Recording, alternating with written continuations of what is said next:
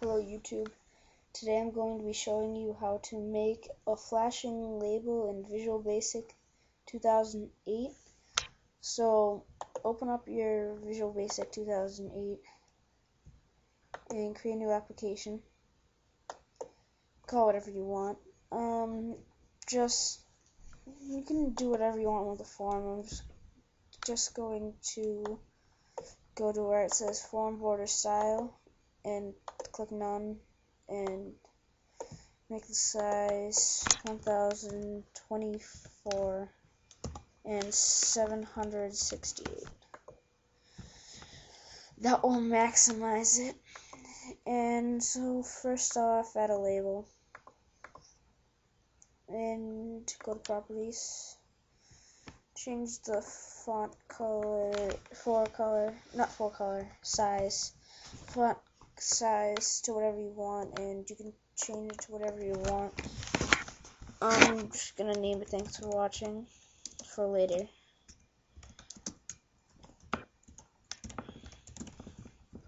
Okay, format, you can center it in the form if you want. I just like having mine look neat. Now you're gonna have to add 4 timers. Also, I'm going to be showing you how to make a the background color flash and a oval shape flash. So I'm just going to put the oval right next to it. You can put it up in the top corner if you want to, but I made this video before and you couldn't see it. So just type view the code for the oval shape or the button or whatever you decide to use for the close, and just type end, and that'll be fine. Go to the properties for the oval shape, and right where it says back style, change it to opaque, and that's all you have to do for that. Now I'm just gonna organize mine. Timers. Timer 3 and Timer 1 have to be enabled.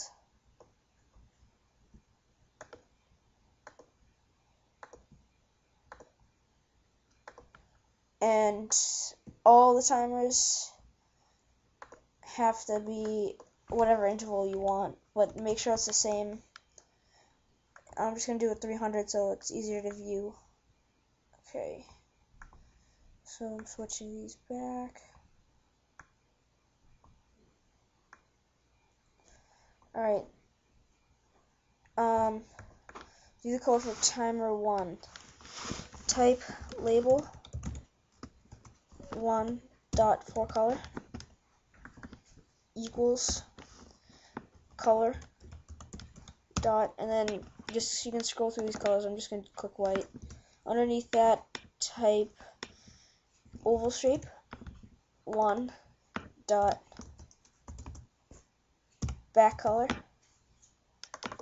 equals color, and again you can scroll through any of the colors, but I'm going to click white again.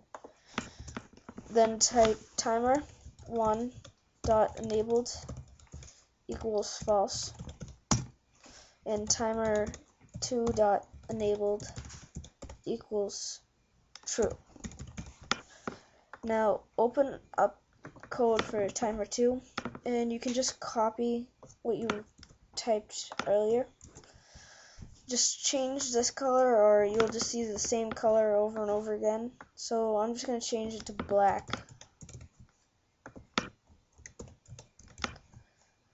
And you can either just change this to true or false, or you can just change the number. What says Timer 1 and Timer 2. Okay, once you have that done, open up the code for Timer 3 and type me.backcolor equals color. Now you might want to do like the opposite color, or you just do any color you want really. But I'm just gonna type black, and then type that wrong. Because if you type white, then the whole form is just gonna be white at the same time. Type Timer 3.Enabled equals false, and Timer4.Enabled equals true. Okay, now open up Timer4. Just copy what you wrote before. Change this to whatever color you want. I'm just going to change it to white. And I'm going to change this to true. And this to false. Now, right now, you don't have to do anything special with this. But if you want, you can add another label. Just so people know that that's what it's there for. And you can, I'm just gonna make it look like an, Shift X. So it's gonna look like an X. You might have to move it with the arrow keys to get it in the place you want. Now go back to properties, and you're gonna have to. So then go back to Form 1 design, not design, code. You're gonna have to type Label2.ForeColor equals Color.White. Make sure you also type Label2.BackColor, but make this the opposite. So I'm just going to type Color.Black, Color.Black. Okay, so I'll copy this, put it here, but change this to black and this to white, or whatever color you want. So let's debug it. See, it's flashing. You can make it faster, and I messed up on this code. I have to rearrange it. Okay, it has to be opposite.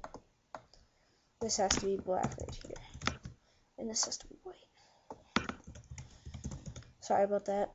And also you have to change the code for label 2. So I'll go in design and double click the label and make sure that's end also. So now that button's flashing pretty good, and the label, and it says thanks for watching. So thanks for watching. Hope this tutorial helped you. Enjoy the rest of my videos.